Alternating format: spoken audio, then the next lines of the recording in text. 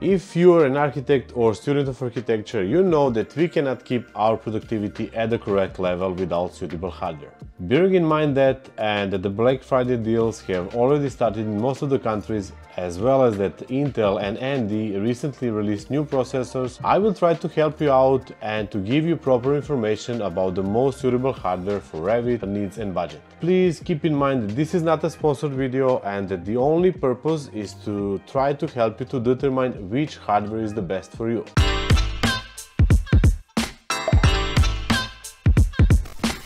Key points which define the Revit workstation are processor, graphic card, computer memory and fast hard drive.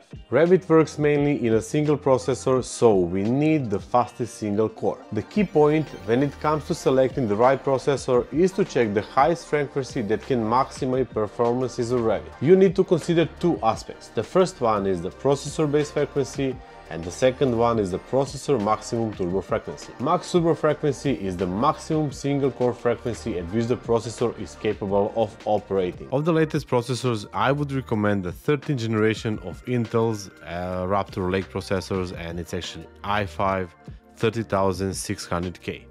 It has 14 cores, 20 threads, a base frequency of 3.5 GHz and turbo frequency of 5.10 GHz. It costs similar to the newest Ryzen 5 7600X, and the Ryzen has 6 cores and 12 threads, 4.7 GHz base frequency and 5.3 GHz turbo boost.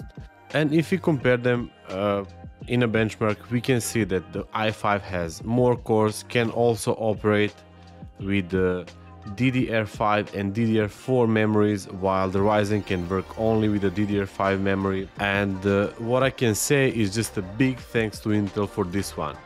If you are a mainly Revit user and not doing a lot of rendering, this is going to fulfill your needs for sure, no matters if you are working on a small or a larger project.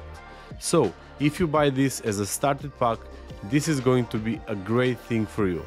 On Amazon it costs around $300, and I think this is a very good deal for this money, and as I said, I'm pretty sure that this will run very well if you are working, it doesn't matter which scale of the Revit projects. So anything better from this one is just going to be better for you. Graphic card is another important factor for Revit performance. It is important to have a graphic card with the ray tracing technology, and actually that's the best technology for Enscape, Twinmotion and Lumion, which probably a lot of you are familiar with. By the way, ray tracing is a method of graphic rendering that stimulates the physical behavior of light. What you also have to know is that for the optimal performance and efficiency, you need enough graphic card memory. Minimum is 4 GB. From my point of view and my experience, I would recommend you to start at least with 6, but simply more is better in this case. And also, very important tip when it comes to the graphic cards, please be aware that you are always running the latest available driver for the graphic card you have. When it comes to graphic cards, if you have a limited budget, I would recommend you to go with AMD RX 6600 with 8 GB of RAM memory. It costs around $260 on Amazon, as you could see, and I think this is a quite good graphic card. On the other hand, if you are Nvidia fan, you like their drivers, I would recommend you to start with RTX 2060 with 6 GB of RAM memory. And just please keep in mind that this is just the started graphic card, so you can work well with them, I'm pretty sure. But if you have more money and you can invest more into this part, anything better from those two is just going to be better for you. The third key point which can increase Revit performances in sense of hardware is a computer memory. Actually, it's a RAM memory. Revit says in its specification that the 16 GB is a minimum. If you are an average user, I would recommend you 32 GB at least, and if you are working with the large projects on a daily level, my recommendation is going to be 64 GB. Since last year, DDR5 has been on the market. It's coupled with Intel 12 and 13th generation of processors, as well as with the newest AMD Ryzen 7000 processors. It makes PCs faster and more powerful than ever before.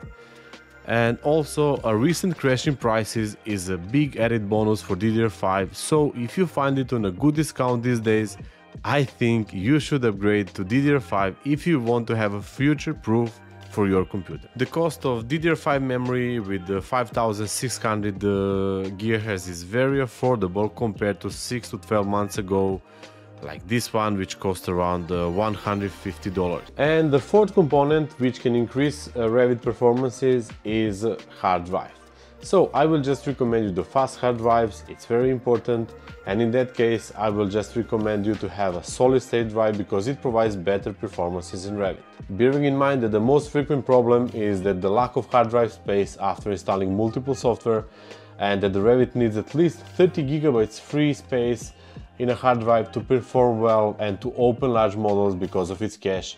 I would recommend you to start with at least 1 terabyte, but anyway, not less than 500 gigabytes of the hard drive space. For the hard drives, I would recommend you this one or something similar, and anything better than this one is just a plus, and bigger. And last but not least, I have to give you some words about laptops as well. But before I proceed with it, I have to tell you that all those components cannot be worth enough if your Revit workflow is bad. I often hear from other people that their Revit files are often crashing, that the models work slow, etc. Even they have a powerful computer. So the crucial thing is to optimize your Revit project files. So you have to know how to organize work set, if model is a big, how to split it into links, how many links. You should also have a good family files, etc. For example, I was working for the last 4 years only with the laptops, and it was HP laptops. First one was the HP G3 with Intel Xeon E3 1505M processor with a base clock of 2.8 and a turbo boost of 3.7.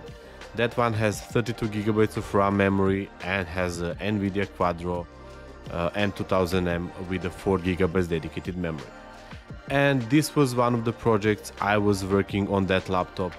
And as I said before, I have never had the problems with crashing model or anything because this model was very well organized. After this one, I was using HP G8 Fury with i7 11800H.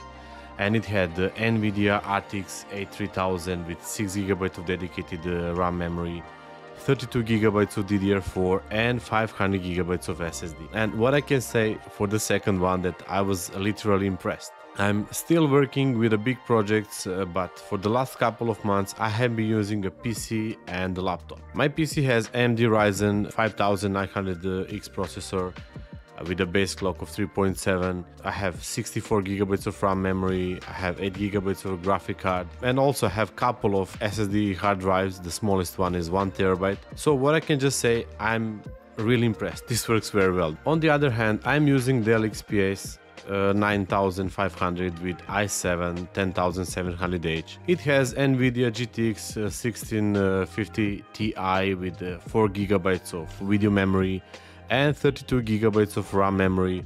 Also there is 1 terabyte of SSD drive and 4K screen. Honestly, the screen is amazing. I really enjoy working on that screen. But on the other hand, if I compare it with HP G8 Fury, I cannot compare it to be honest. G8 was a real fury for this one. And let me help you out with the best laptops I found on the Amazon for those deals. If your budget is under $1,000, I would recommend you, actually the best deal from my point of view I found on Amazon is this HP Victus 15 gaming laptop. It's equipped with the 12th generation of Intel i5 12500H, and that one has 12 cores and 16 threads in total, while the base frequency is 3.3 and the max turbo frequency is 4.5 GHz. And I think it's going to perform very well.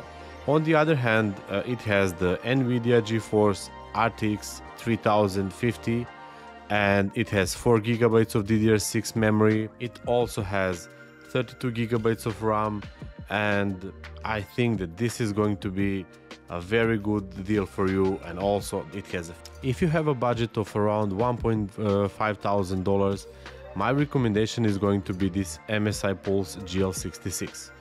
It's equipped with i9 12900H and it's a very powerful processor. It has 14 cores, 20 threads, 3.8 base clock and 5 GHz of a max turbo frequency.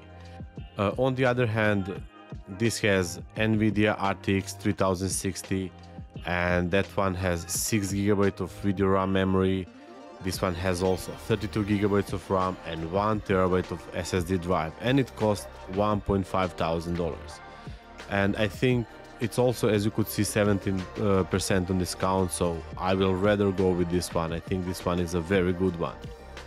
If you have a budget of $2,000, my recommendation will be a Dell Precision 5570 workstation, newest model, and it has a 12th generation of i7 processor, 500 gigabytes hard drive space, 32 gigabytes DDR5 memory, and NVIDIA RTX 8000. This one has 4 gigabytes of dedicated video memory. On the other hand, if you move forward and let's say you have a budget of $2,500, I would recommend you to go with this MSI Rider GE66, and it's equipped with also 12th generation of Intel i7 processor, this RTX 3070 Ti graphic card, and this graphic card has 16 gigabytes of RAM memory, which is really amazing. And you also have 1 terabyte space of the hard drive and 32 gigabytes.